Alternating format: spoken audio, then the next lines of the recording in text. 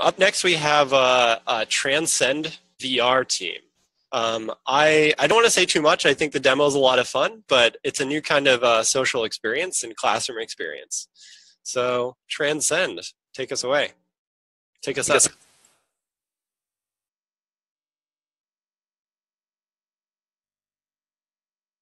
And I was muted. Good afternoon, everyone. I'm Sean, and Joey, Una, Beth, and I are here to tell you about Transcend, the VR classroom experience.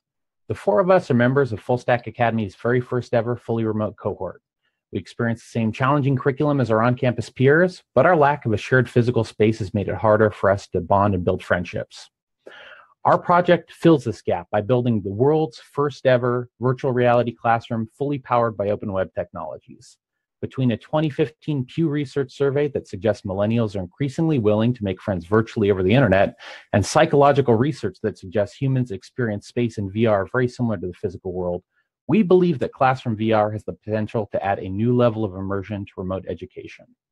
And now I'd like to hand things off to our Chief Happiness Engineer, Una, to show you Transcend. Thanks, Sean.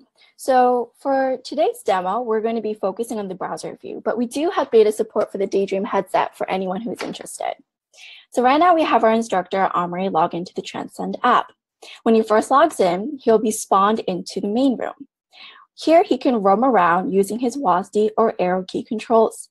We also implemented peer-to-peer audio so he can speak with other players in the same room in real time. One of the things that Omri can do is also pick his avatar skin. He can do that at the gap. In order to switch between rooms, he can simply place his cursor over the orb for 1 second or click on it. Now that he's in the room, he sees a wide selection of costumes to pick from. We see here Sean also picking a costume for himself. Today, Omri will go with Admiral Grace Hopper.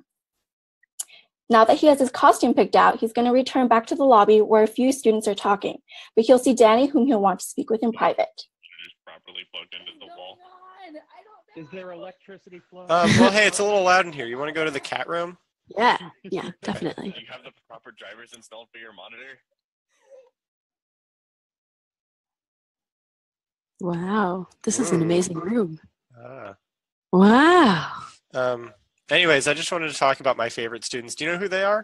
Oh, no, I don't. Well, there's Una, Beth, Sean, and Joey. Yeah, I totally agree. They're pretty great. I know. Well, I'm glad we're on the same page about this. We can head back to the lobby now. Cool. See you there. Now that Omri's expressed everything that's on his mind, he'll log out for the day. Now I'll pass it on to Joey, who'll talk about some of the technologies we used and some problems that we faced. Thanks, Una.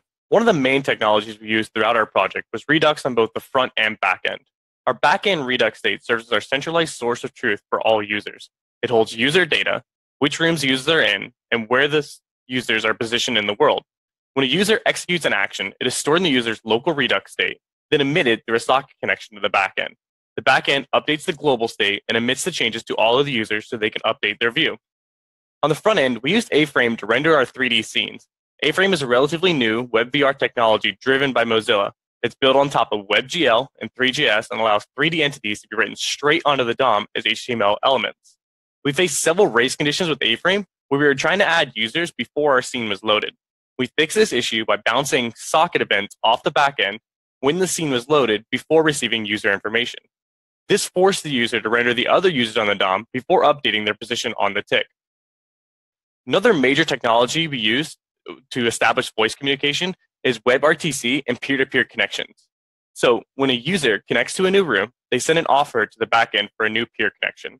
The backend then emits this to all of the users in the room who reply with an answer. When the new user receives all of the answers, a new peer-to-peer connection is established between the user and the other members of the chat room, thus allowing real-time voice communication to be achieved. Let me hand it off to Beth to discuss other technologies and problems we faced. Thanks, Joey. One of our main sources of both fun and frustration throughout the project, like Joey said, is that A-Frame is relatively new. When we created Transcend, it was only on version 0.4, so there were still a lot of inherent bugs, and there was a lack of documentation for some of the more complicated features. We had several conversations with core contributors who were sometimes just as puzzled as we were by issues we were facing, as the Slack conversation shows. In addition, rendering A-Frame elements with React is still relatively untested, and they didn't necessarily play nice with each other. They're fundamentally based on different programming paradigms, and both had their quirks as to what they liked and accepted about the other. For example, height and width are reserved words in React, and so we couldn't render native A-frame entities like A boxes, as you see in the first code snippet. Instead, we had to render them in a more Three.js-like fashion. We attempted to use a raycaster to detect intersections with the ground to enable teleportation in the Daydream headset. In conjunction with the number of 3D elements we were rendering, we ended up hitting the limits of what a mobile browser could do. So we needed to find a way to optimize. And to do that, we ended up turning on the raycaster only when you click the controller instead of having it always on. Lastly, one of our other primary challenges was link traversal. Chrome security issues mean we're unable to use a lot of WebVR APIs, including hyperlinks.